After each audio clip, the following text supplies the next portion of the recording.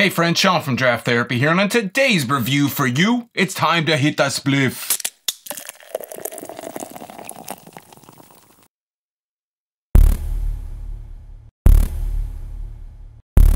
Hop Marley is a 10% double IPA from Starving Artist Brewing in Ludington, Michigan. First off, I want to give a huge shout out, big thanks to viewer David. He sent me this beer along with a few other beers, but being that this is a Michigan-centric channel, this is the one that caught my eye. Now, I'm not familiar at all with Starving Artist Brewing, but I'm always on the lookout for new beers and new breweries from our state just to bring them to you guys, because they're probably new to you too.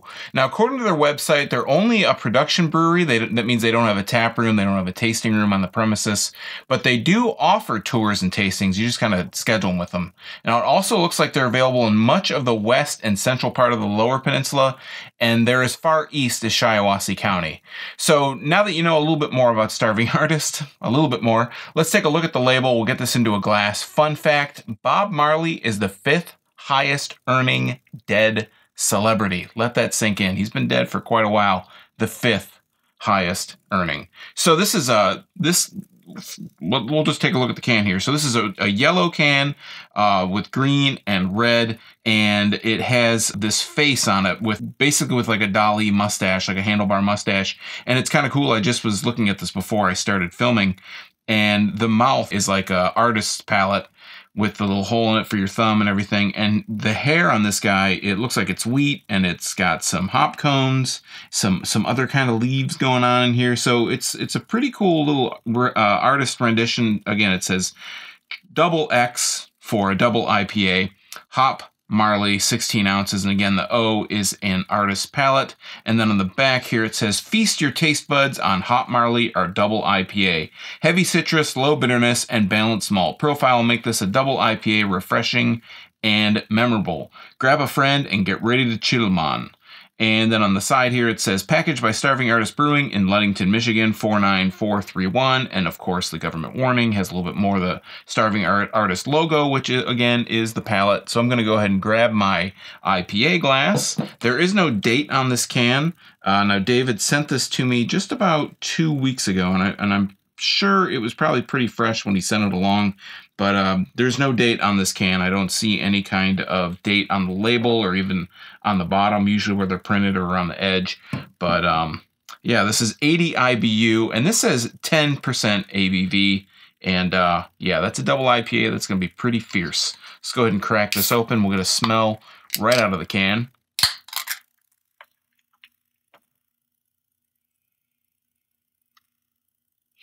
It smells actually pretty fragrant. It smells really citrusy. I'm getting a lot of citrus. That's really all I'm getting directly out of the can here. Yeah, I just wiped down my surface with like a bleach wipe, so I'm not getting a lot of scent other than just kind of citrus, really strong orange coming out of here. So let's go ahead and pour it. Very orange coming out of the can, a lot more orange than I would have expected.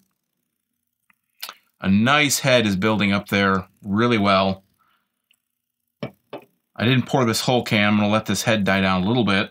But as you can see, a lot of nice carbonation coming up from the top still. And you can see from the overhead, it's got really kind of compact bubbles, really nicely holding on. They're not dissipating too quickly. There's no like... It's a little foamy around the edge of the head. Let's hold it up to the light here. It's a little bit hazy. It's not totally clear. It's not totally totally filtered. It's a little bit lighter here on the bottom, and on the top here, it gets to be a little more of a bursting kind of orange color. Very citrus reminiscent though. Let's get a better nose here. It smells sweet. It smelled citrus out of the can. It smells a lot sweeter here. Kind of like a malt sweetness coming through. Let's pour a little bit more. Yeah, I'm getting a lot of citrus, a lot of like a sweet, malty kind of scent as well. Pour it up to the top, and let's go ahead and just dive right in here. Cheers.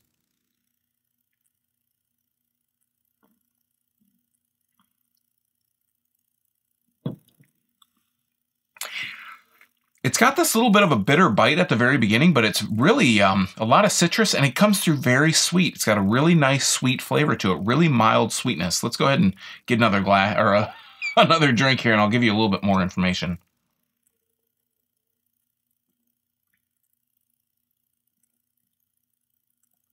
Mouthfeel is actually kind of creamy. It's got like a creamy mouthfeel to it.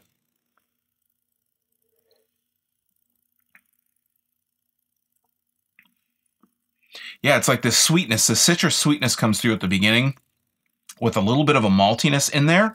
And then as you kind of hold it in your mouth and that sweetness, it gradually gives way to this really striking bitter citrus note.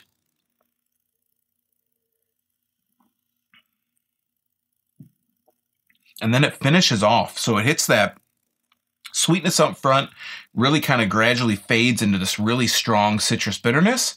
And then as it fades, that starts to fade on the swallow.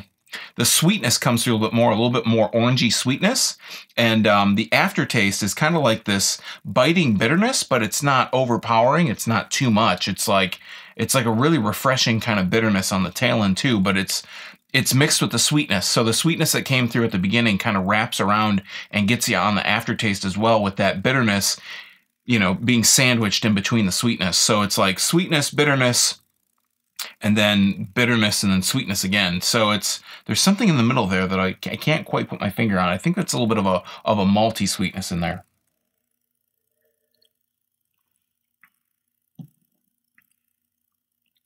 Yeah, that kind of orange, really sweet orange flavor comes through. Then again, the bitterness, then this kind of malt sweetness, and then the bitterness again on the aftertaste, and then the aftertaste, the bitterness on the aftertaste subsides, and then you're getting a lot of kind of, again, a sweet citrus flavor. It's not what I'd call juicy. It doesn't have a juicy taste. It's not like a really bursting, juicy, orangey flavor, but it's a really nice, sweet, orange flavor right up front again, then the bitterness, then this like malt sweetness, and then bitterness again, then sweetness on the finish.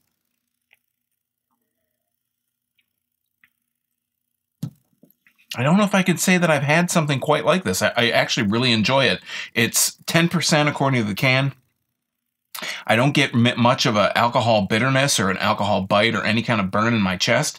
It's just kind of a really nice, refreshing, sweet double IPA, and it's got that really nice, creamy mouthfeel. I would say this is extremely dangerous because the weather's starting to finally break and warm up a little bit now. This would be a really great beer to just kind of relax at the end of a night, have a beer with your buddy. But I think if you you know, you bought a couple of these and you started kind of wading into the deep water at 10%, you're going to pay for it at the end. It's just really dangerous because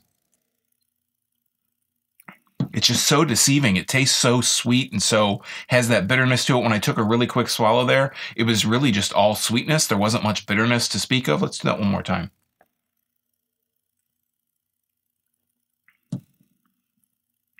Yeah, the bitterness just kind of hangs out in the back of my soft palate when I take a really quick swallow, but it's just really nice and refreshing. It's with a quick drink, it's sweet all the way through with just a really kind of a crest of bitterness. But if you take a slower sip, if you take a slower drink and you sit and you analyze it, you get that sandwiched sweetness, like the sweetness sandwiches the bitterness right in the middle with that malt sweetness dead center in the middle. When you take a quick drink, you get all that mixed together, and the sweetness kind of wins out. You don't get much bitterness, but you do get a taste of it. Wow, Starving Artist, if this is, again, I say this quite a bit on some of these beers, but if this is an indication of what other kind of beer they have, I'm really looking forward to trying more of it. All right, friends, that has been Hop Marley from Starving Artist Brewing. Have you had this? Have you seen it on the shelves? Do you prefer your IPAs to be a little bit more on that hoppy side, a little bit more on the juicy side or the sweet side? Let me know in the comments down below. And while you're down there, if you like Michigan beer, you might want to subscribe and click that bell, because I'm here talking about Michigan beer twice a week on Tuesdays and Thursdays, and it's all free for viewers just like you. And you never know, You might miss your next favorite if you're not subscribed and getting those notifications. Also, don't forget to text or call in your questions for my Q&A video by contacting me at 224-DRAFT-20. I'll be picking someone at random to win some Draft Therapy goodies and maybe some other goodies too. So until next time, I'm Sean from Draft Therapy. Thanks for stopping by, and remember, drink craft beer, support your local breweries wherever they are, and most importantly, don't forget to treat yourself to a little Draft Therapy. Thanks for watching. Cheers.